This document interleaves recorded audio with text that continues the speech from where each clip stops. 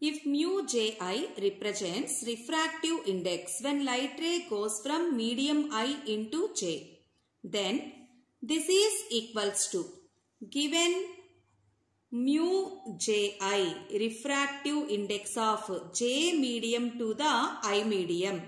Here this represents light ray goes from medium I into medium J. Then we have to find out mu 12 refractive index of first medium to the second medium. Mu 23 refractive index of second medium to the third medium. Mu 34 refractive index of third medium to the fourth medium. Here mu 2 get cancelled. Mu 3 also get cancelled.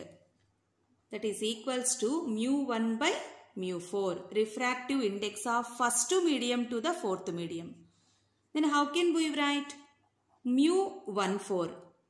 But in options there is no mu 14. Take the reciprocal of mu 14. Actually this is mu 1 by mu 4. Then it becomes 1 by mu 4 by mu 1. 1 by mu 4 1.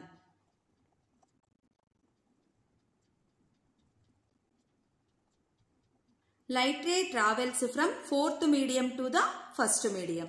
Third option is correct.